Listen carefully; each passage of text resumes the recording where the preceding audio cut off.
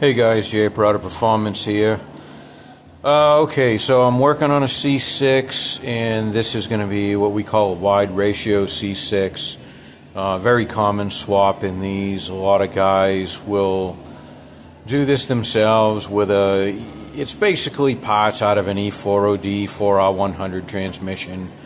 Other people sell this as well. We sell it. It's called a wide ratio gear kit. Quite honestly, I'm out of stock on them a lot these days. The number 9 kits have become a problem to get, and we order 10 and 3 come in after 3 weeks, and it's very frustrating just getting all the pieces these days. But they're usually for sale on the site pretty regularly. So anyways, not here to talk about that. What I'm talking about here is got a new product here, and it's gonna hopefully help you guys out some, and it's gonna help me out here in the shop. So what's become the problem is this. So the wide ratio gear kit required the forward drum that had the bearing pocket. So if you measure from here down to here where the bearing sits, that's about 400 thousandths, 0.400. Okay, so it demanded this drum, and this drum is from roughly 75, 76 onward. So if you had the earlier drum, the wide ratio kit wouldn't work, and if you wanted to use it, you would have to get the newer drum in your unit. And what's happening here is these drums are getting to be a problem to find, and I was looking around today, and some people are asking $100 to $150 for a used drum. It's crazy. I don't know that anybody pays that. I mean, I sure as hell won't, but you can practically buy a core for that. But, maybe that's where things are headed. I'm a little out of touch sometimes. I guess that's just part of getting older, so these prices are going crazy. So anyways, if you're going to do a wide ratio kit, the first thing you want to do is you want to measure this depth here. And best way to do it is with a depth mic like this.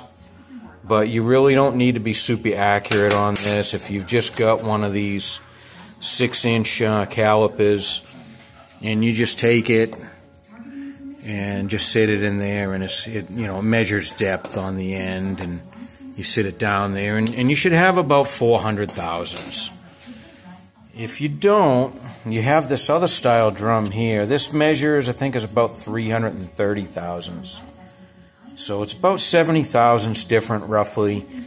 And if you had this older style drum, this is, 1975 and older, you would have to replace this drum normally, or just not do a wide ratio gear kit in it.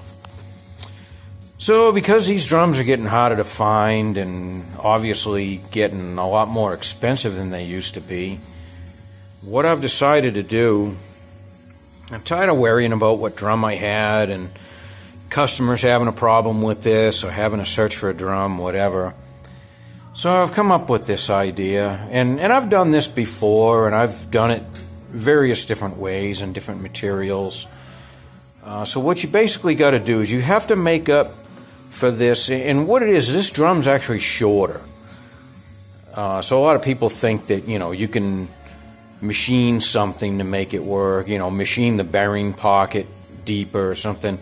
No, it doesn't work, because actually this surface here is actually already too low. So you have to add material, not reduce or machine something somewhere. So easy way to do that. And this little blue plastic spacer here, we're going to start offering these. And yeah, I know, before you start saying, well, geez, why did you do it in plastic? That's cheap. I considered a lot of things. Bronze was probably going to be my #1 pick, but I've actually decided on this plastic, and it's a good plastic. It's a high temperature plastic. It's made for making washers and gears and things like that.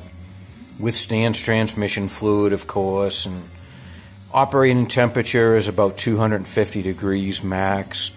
And that's operating temperature. It doesn't mean it melts at that. It melts quite a bit higher, I think 500 or something. But if you're operating your transmission at 250 or more all the time, you've got problems. You need to fix that, because you're going to have problems with a lot of things, not just this washer.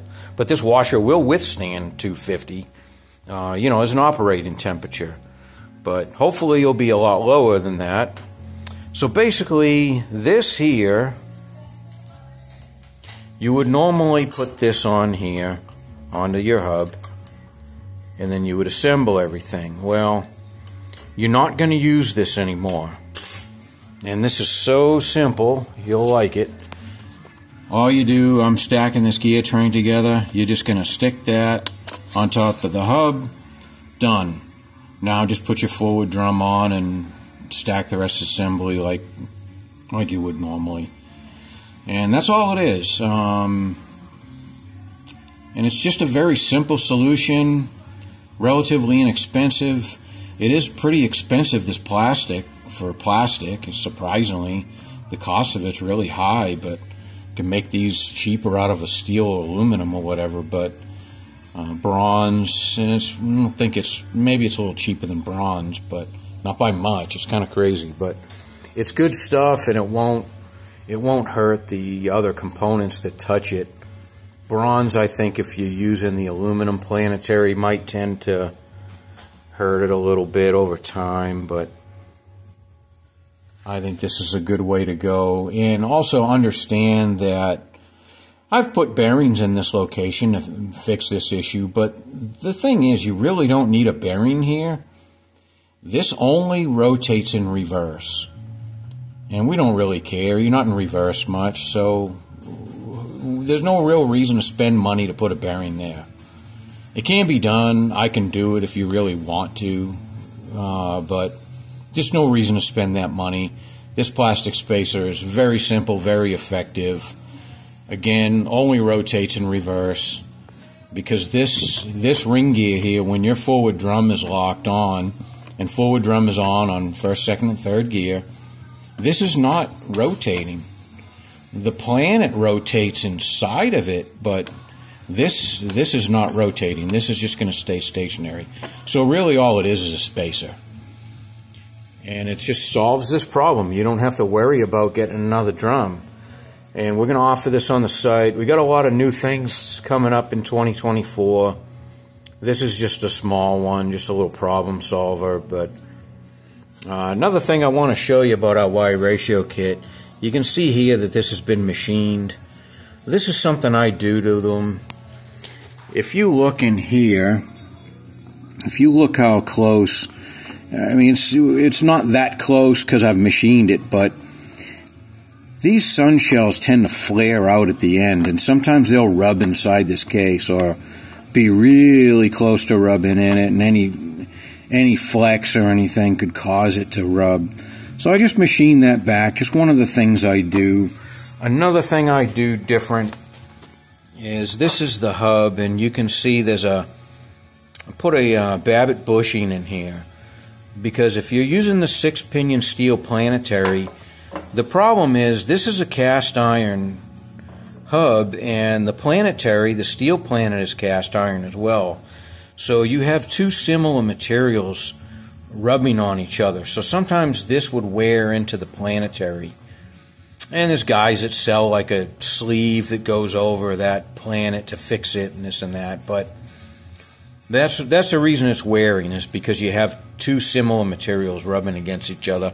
I learned that in trade school a long time ago. Don't have the same materials, on each other in a bearing situation. So I don't know why Ford overlooked that. I think they did actually fix this, and they were doing this at one point, but they just continued those 4R100 transmissions, so it didn't really matter to them anymore. They just continued the bushing and all that. But I still do that on mine here. So when you get our gear kit, it's got the 6-pinion steel planetary in the front, and then the reverse planets are 4-pinion aluminum, and that's all you need there. Some guys think you need a 6-pinion steel in the rear, but in my experience, you really don't in most situations.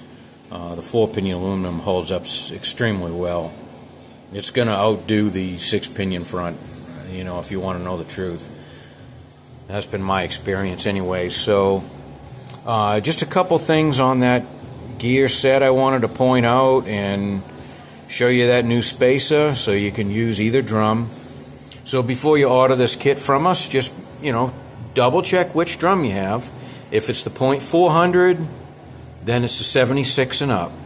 If it's going to be the 330 deep pocket, then you're going to want the 75 and older. And if you get the 75 and older, it's going to come with this little blue washer here, and can't be simple to install. Just put that in there like that, and you're all set. No need to spend $100, I guess, on a new drum. So anyways, hope that helps you out, and we'll see you on the next one. Thanks.